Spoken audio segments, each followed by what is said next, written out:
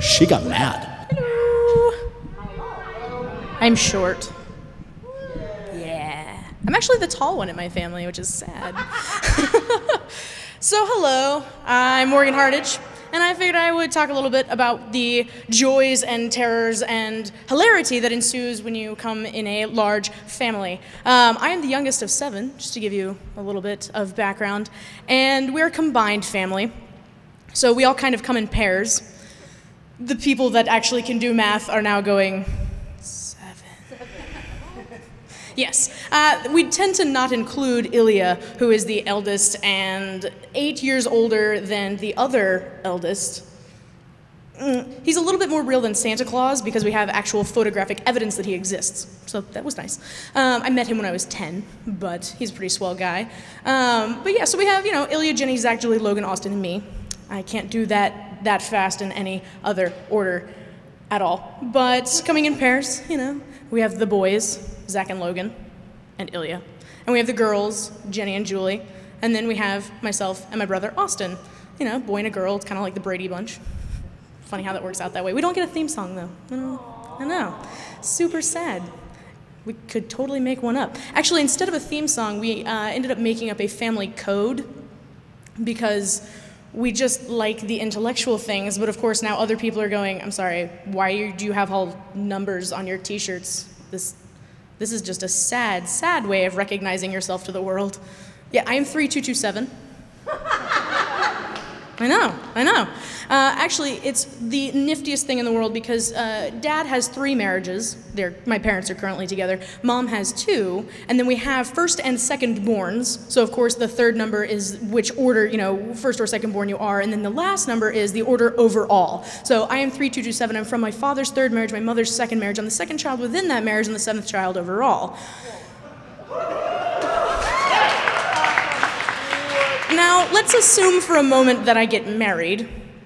Okay, he doesn't actually get his own number from his building a family because he is one of 5, and that would just make its own little complications in his combined family. So he gets the number 0.1. His number is 3227.1. Now, if we have children, of course, they are dash A, B, C, D, continuing on.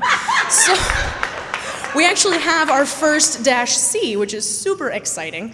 Little baby Maeve Margaret. They are very, very, so very Irish. They're from Boston. Yeah, so we have Declan and Kieran and Maeve from Logan's family over there. He is, of course, number, 2024. See how that works out. So his wife is 2024.1. Pretty straightforward. So one of the joys that comes with being the youngest in a family this big is because we have a 20-year spread. My oldest brother, Ilya, who, like I said, is a very swell guy, is old enough to actually be my father, which is a little awkward when we go out for birthdays or something and the waitress comes to bring the check and she goes, I'm gonna give that to you. Yeah. Then we get to fight over who gets to pay for it, because in my family, we want to take care of our family. We're all really, close, sometimes too close in the I'm now elbowing you in the face kind of way, but for the most part we get along. So I really love that. I love that I can be so close to my family. The problem is, being the youngest, I got to not so much a problem, but I got to watch them all make the mistakes that I was not going to make. Yeah, that's worked out real well. But, I didn't have boyfriends sneaking in my window. That was nice. Of course, I didn't have boyfriends. I also did not decide to, let's say, sneak out and go see movies at 2 o'clock in the morning with my buddies. That was always great. I got the room that you could most easily sneak out of, and my sister Julie pointed this out to me once, and I explained to her that all of my friends were 30, and if I wanted to leave the house, Mom actually understood that I was the good kid, so I could just leave. She didn't take too kindly to that one, but she is the middle squared, so she's a little bit psychotic in that regard, but in the best of ways. I love her. But if you really look at it, she's very analytical, and she says that she's not anal retentive, but then she looks at you and goes, hey, what are you doing Tuesday, March 24th of 2027? I don't even know if the world is going to exist in 2027. Why would I know? Is that a Tuesday? How do you know that that's a Tuesday? Well, I was planning on maybe going and getting my hair done. What are you? So the hilarity ensues, like I said. So I've decided to kind of assign a couple of archetypes to some of my siblings to help me better understand them. You know, seems like a straightforward, normal kid thing to do. So you take, for instance, my eldest brother. Well, he's very, paternal when he's around. He's, again, like I said, much older than everybody else. He moved on with his world. And so he likes to, take care of people. So you call him and say, hey, I started doing this and I'm working on this. And he goes, hey, that is super cool. Go you. And you're like, yeah, instant gratification. And then, you go to my next sibling, Jenny, and she's very maternal, so that's very cool. She likes to cook. She's a fantastic chef. I love that about her. So you really get these archetypes going on. Now, the best archetype of all, of course, excluding the asshole, which we won't go into because that's its own special category, is the weirdo. And in my family, this is so coveted for some reason. Because we're all so dang weird, I guess. But I really have to say, my brother Zach has to take the cake. Because, I work at a Renaissance fair, and, all of my friends are at least 2 decades older than me, and my favorite hobby is, sword fighting, and that's not that weird. Come on. Yeah, but Zach wins because of the number of family stories we have about him. So I've got a fair share, but he has so many that we actually argue on the endings. Yeah, so this is one of the few that I'm going to tell tonight. He decided to take a train, but not in the normal way. See, he jumped on while he was going to school because it slowed down and it goes by the school. So, why not? He could just jump off when he gets there. I will see you guys later, he says to his buddies as he jumps out and jumps on this train. And what he failed to realize was that while it's going through town, it's going at a much slower speed than when it's not in town. So by the time it's passing by the school, it's now at least at 40 and picking up. And those are rocks. And that's a sheer drop into nothingness. So when it stopped in Oklahoma,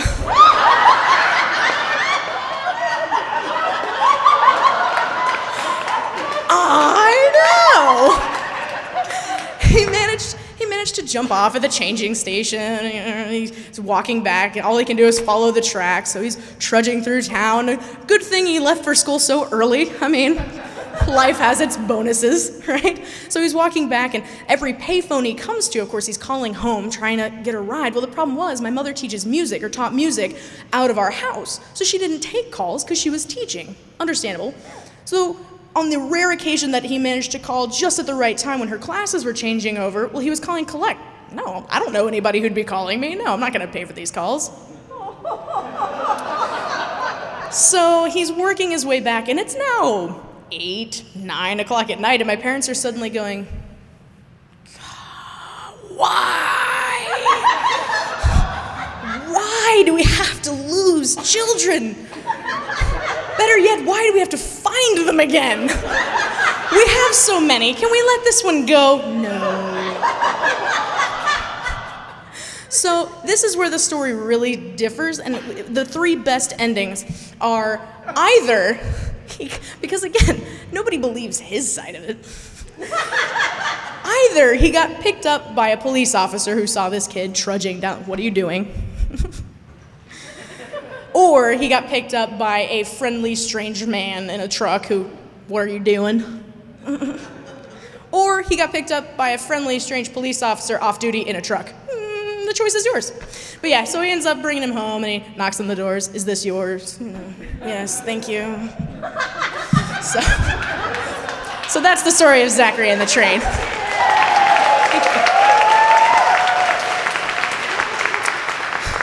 So I mentioned that my mother was a teacher, and just to kind of give you, a sort of final understanding of one of the fun things about my family, we are all teachers, all of us. And the reason that you should worry about this is because my family, including Zach, is full of people who are influencing young minds.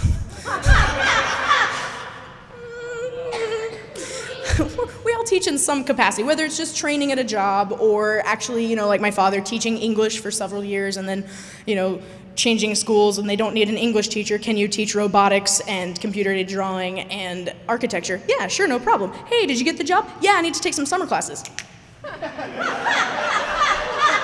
And then he's complaining because he's getting, you know, his lowest grade is a 96, and we're all like, oh, you jerk. That's why you're on to us about our grades, because you're a genius. But, you know, the fun thing about being teachers is that you can give that awesome familial relationship, because we had so many different people in our family, from the anal retentive people who like to keep everything scheduled and like everything just so in this fantastically organized way, to the people who like to jump on trains, to the paternal figures and the jerks and this and that and the other. And so I feel like it's really cool that you can embrace everyone in that way. So if you're ever looking to marry into the Hardage family, I recommend it. There's a lot of us, and we are slowly taking over the world.